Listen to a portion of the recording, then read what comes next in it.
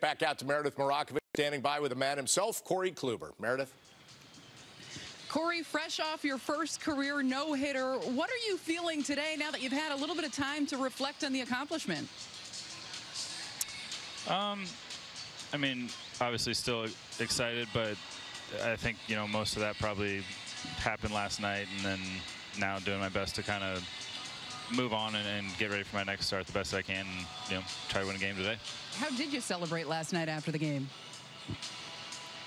Nothing too crazy. I went back to the hotel and hung out with a couple guys for a little bit, but, you know, nothing too much. I imagine your phone was blowing up, text messages, phone calls. Is there any that stood out to you of somebody reaching out to congratulate you? Probably not one in particular, but I mean, I just think a lot of people, you know, you probably realize, you know, how many people pay attention or watch, you know, when you go out there and pitch, and you know, whether it's people that you talk to on a daily basis or not. So, you know, just from hearing it from a lot of those people was good. You've pitched in a lot of big games. You've won 2 Cy Youngs. Just how meaningful, though, was throwing a no-hitter for you? Yeah, I think they're different. But I think I said it last night, you know, I think to hear the guys in the clubhouse say how much it meant to them, it was probably the coolest thing for me. You know, I think that it's not something that's common for guys to be a part of, and so, you know, they were obviously all really excited to be a part of it as well.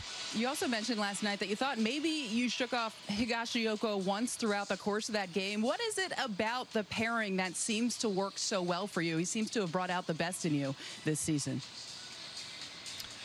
You know, I think we do prep work beforehand, and we kind of have a game plan, but then we also have a second, third option to go to if there's a need to adjust during the game. So not really caught off guard in that situation.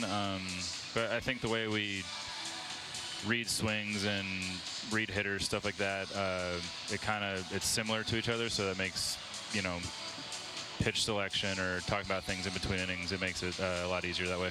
I spoke with Matt Blake this morning, and he said that you texted him after the game. What did you say to him? Because I know he was just as excited as everyone in that Yankees clubhouse. Yeah, he texted me saying congratulations. I said thanks. You know, hopefully that makes the lockdown in the hotel room a little better for tonight.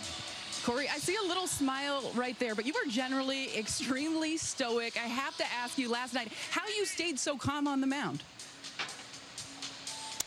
Really just trying not to make too much of the situation.